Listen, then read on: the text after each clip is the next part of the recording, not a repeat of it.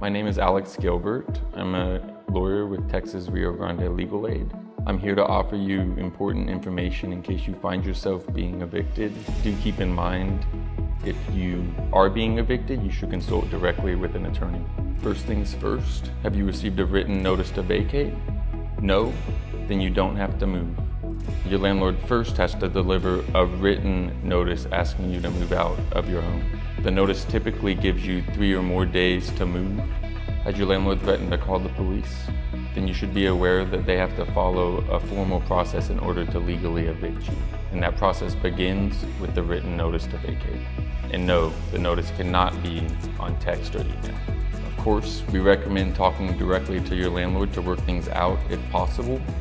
But if you're not able to work things out, then your next step is deciding, are you going to move or are you going to stay in the home? If you decide to move out, make sure that they release you from the contract and that you get the agreement in writing.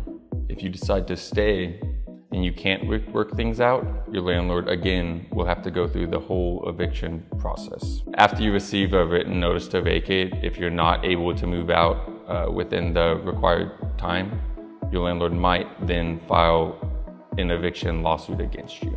The lawsuit would be served by the constable and include the date and time of the hearing, and it would notify you of the address where the hearing will be held. The hearing would be set 6 to 10 days after you're served with the court paperwork by the constable. Make sure to attend the hearing. You should arrive early in case there are parking or other issues. Take receipts and any other evidence that you have. Going to court can be intimidating. I think for a lot of us, it can fill you with anxiety or seem stressful, but it is always good to show up. Sometimes the landlord won't show up and you can ask for a dismissal. And if they do show up and you argued and you lost, now what?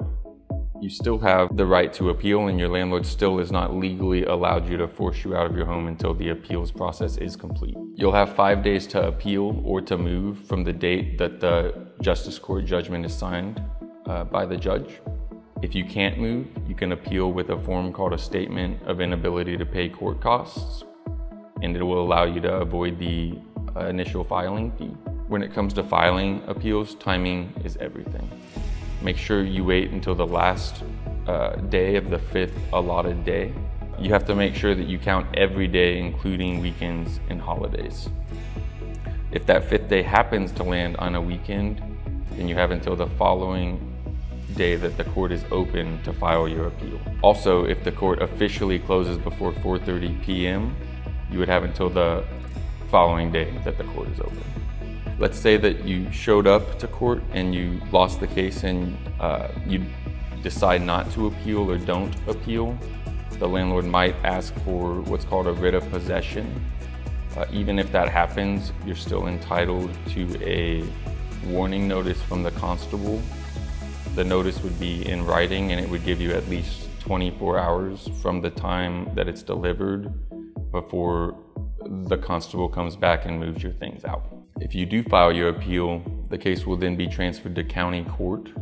But if you want to retain the right to continue living in your home while the appeal moves forward, you do have to pay 1 month's rent to the court registry within 5 days of the day that you file the appeal.